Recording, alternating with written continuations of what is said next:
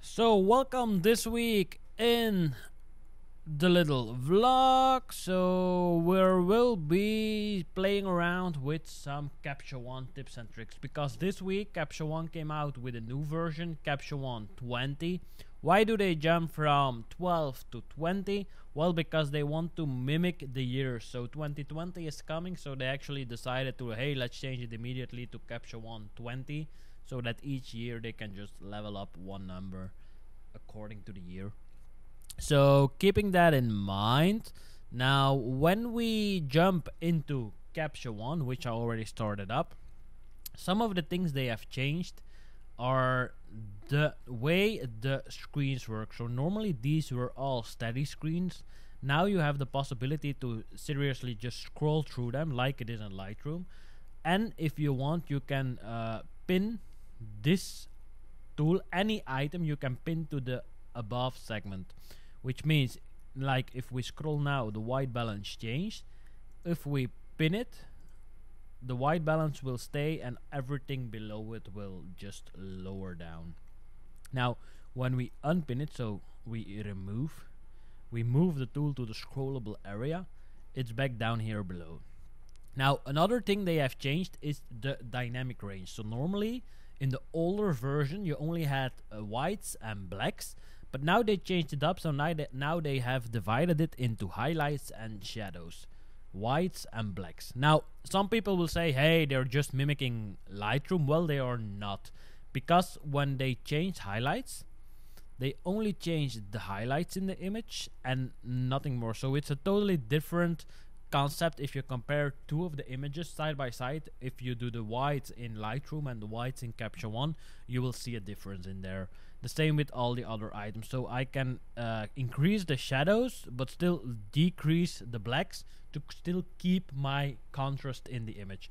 The same goes with, I can brighten the highlights and lower the whites. Now it's something personally what you prefer. Now it's nice that you have more control of the high dynamic range, because normally you only have blacks and whites, but now you can only play, no, you used to have shadows and highlights. Now you only have shadows and highlights, but now you can control it a bit more with the whites and blacks. Now this thing, if you click on this one, it will correct the levels according to the histogram you have in the image. That's something totally personal. I don't use it that much, but if you want to, you can. Now another thing they have changed is the way the colors work. So they didn't have the color editor split up in colors. They just had a color wheel where you pick the color and then you can adjust it. Now they have changed it. So let's say orange, because orange is most of the time in the skin. If we want to change the skin tones, for instance, to more a magenta pinkish look, we drag it to the left, we drag it to the right. It's almost identical to Lightroom, which has their hue saturation lightness HSL panel. Now in this one, the difference is if you click, it will just take one color, which lets you allow it to just change that color. Now you can change the hue, saturation and lightness, because that's what is one color is created of. So the hue is how much color, how much pigment you want in it. Saturation is how colorful you want it, and lightness is how bright or how dark you want it. Now combine these three together and you have one color. So that's something to keep in mind. So when you shift, for instance, bluish, I don't think there's a lot of blue in here, no, because this one was shot at a pretty warm white balance. It was shot at, let's see where it is. This one was shot at 5924, which is already pretty warm. So if we neutralize it with the pipette, you can see that now we're at 5000 something. When I change the hue now, it will affect a little bit the background. Now also they changed the layout, so now you have the text under the icons which were above.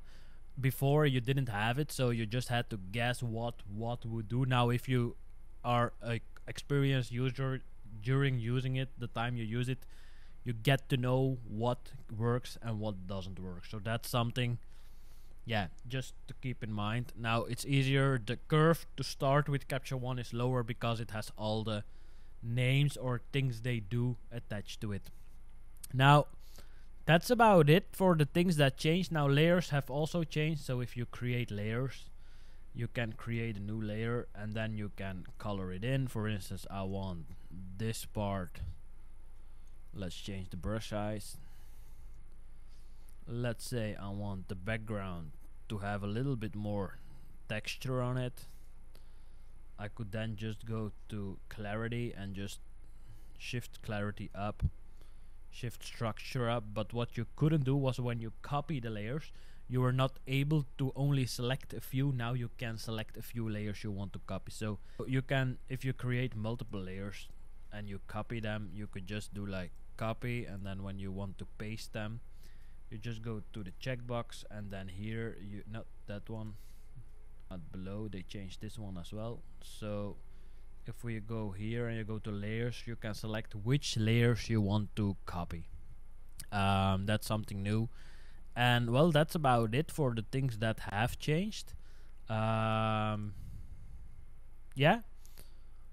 it's something more advanced, something more interesting. Also, now another thing they have changed before I forget it. I don't know where it is. I have to look it up. It is, it's the possibility to check a checkbox which says like if you rate an image with a star or a color, and you want it immediately jumps to the next image, so you don't get stuck. Like if you rate it 5, you have to push the arrow to the right and so on. So this way you don't have to do it. You just let's see where it is. Select next when, and then you can choose between star rated or color rated. So when you check star rated, the moment you select, for instance, number 5, if my keyboard wants to work, yeah, 5. If you go 4, it just immediately changes to the next item, which is pretty easy when you're doing things. So that's about it for Capture One, and the things they have changed. So nothing too crazy, nothing too fancy. Of course, there's a new engine and some small adjustments, but still I prefer Capture One next to Lightroom, because Capture One for me respects the contrast in an image and the colors in the skin. Totally personal, and yeah, it's up to you which one you prefer. But yeah, that's all I can tell you for now about the updates. I just installed it yesterday, and I will be playing around with it, and you will see it in the future updates. So thanks for watching, and then I'll see you when I see you. Ciao ciao.